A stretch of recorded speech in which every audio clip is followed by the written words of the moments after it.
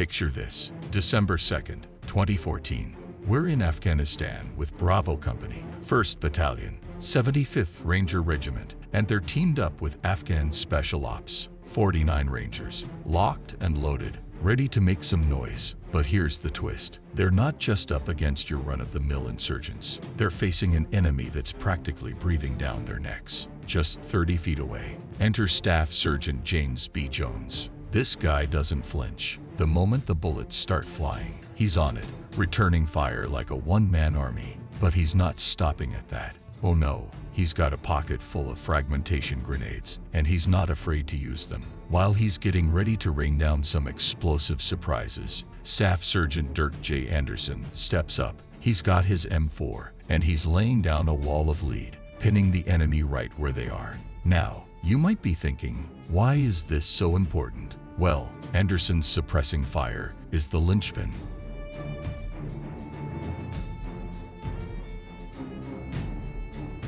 It's what keeps the enemy stuck in their tracks, making them sitting ducks for Jones' grenades. And let me tell you, when those grenades go off, it's game over for the enemy. But hold on, this isn't your typical firefight. These Rangers are under a barrage of rocket-propelled grenades and machine gun fire. It's like being in the eye of a storm.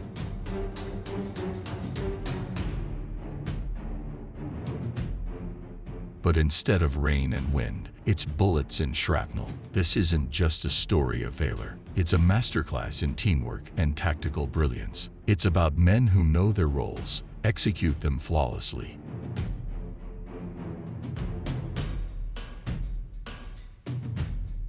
and do it all under the kind of pressure that would break most people. And trust me, this is just the tip of the iceberg. So we've got Staff Sergeant Dirk J. Anderson and Sergeant Travis Dunn, and these two are like the dynamic duo of this operation. They spot a group of 6 enemy fighters skulking along the southern wall of a compound. Anderson and Dunn don't hesitate. They open fire and take down 5 of the 6. But here's where things take a turn.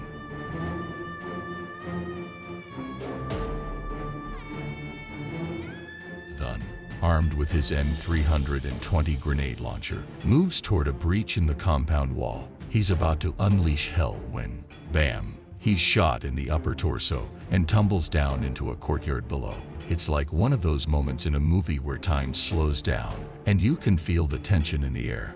Anderson, without missing a beat, rushes to Dunn's aid. Forget about cover, forget about his own safety. He sprints into that courtyard, dodging bullets and RPGs, and drags Dunn back to safety. Dunn's quickly treated for his wounds and evacuated, but the fight's far from over.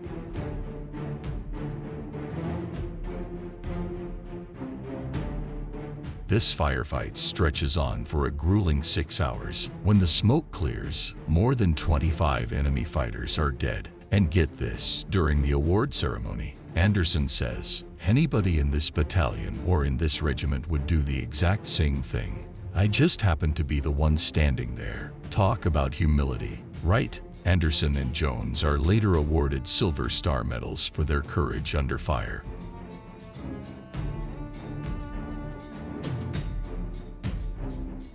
They're not the only heroes of the day. 4 other Rangers also get recognized. Sergeant First Class David White and Dunn receive the Bronze Star with Valor. Dunn also gets a Purple Heart. Matthew He and Christopher Carvalho are both awarded Joint Service Commendation Medals with Valor.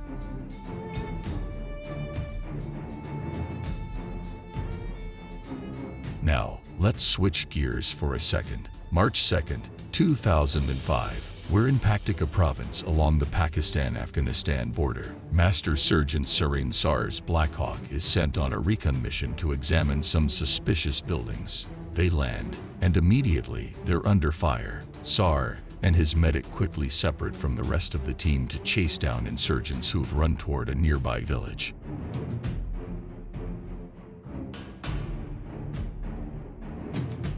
They reach a house, and Sar goes in. He's immediately under heavy fire. The first 2 shots miss, but the third hits him square in the forehead. You'd think that's it for Sar, right? Wrong. The bullet hits the lower edge of his Kevlar helmet, saving his life. He gets up, pushes into the next room, and takes out the enemy fighter. For his efforts, SAR is awarded the Silver Star.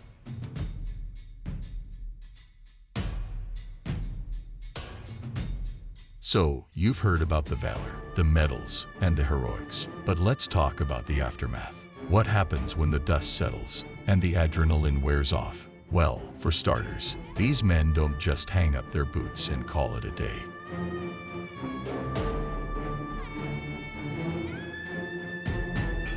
No, they go back to training, honing their skills, and preparing for the next mission.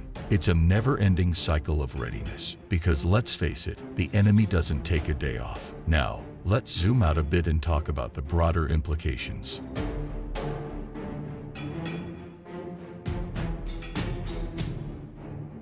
These operations, as intense and localized as they may seem, are part of a much larger strategy. They're cogs in a machine designed to disrupt enemy networks, gather intelligence, and maintain a state of constant pressure on hostile forces. And it's not just about the guys on the ground. It's a concerted effort involving intelligence agencies, local allies, and sometimes even rival factions.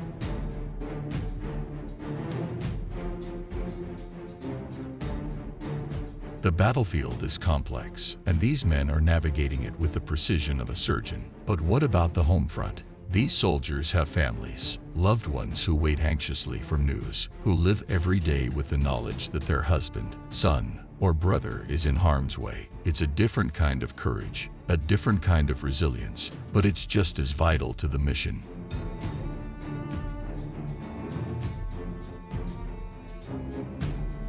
Support from home fuels these men, gives them something to fight for, something to come back to. And let's not forget about the unsung heroes, the medics, the engineers, the support staff. These are the people who make sure the guns are loaded, the wounds are treated, and the plans are executed to the letter.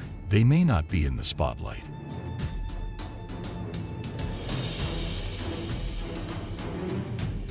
but their role is crucial. Take, for instance, the medics who treated Dunn and got him evacuated. Their quick thinking and expertise saved a life that day.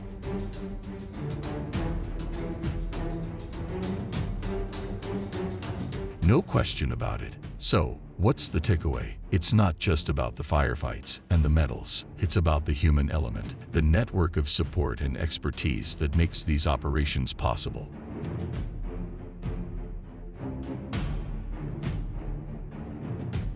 It's about the sacrifices, both big and small, that go into safeguarding freedom and security. And it's about the stories that often go untold, the stories that get lost in the noise but deserve to be heard.